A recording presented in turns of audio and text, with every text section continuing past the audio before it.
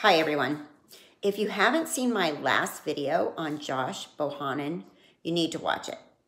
It is a bizarre story and it's getting weirder. Josh's wife Jessica is in jail for unrelated charges. Apparently she breaks into houses.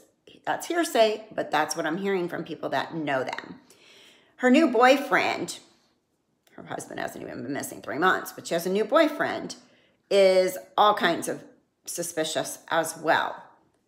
And watch the story and you'll see. Her new boyfriend looks a lot like Josh, which saying they saw Josh and Jessica on camera truly could have been her new boyfriend.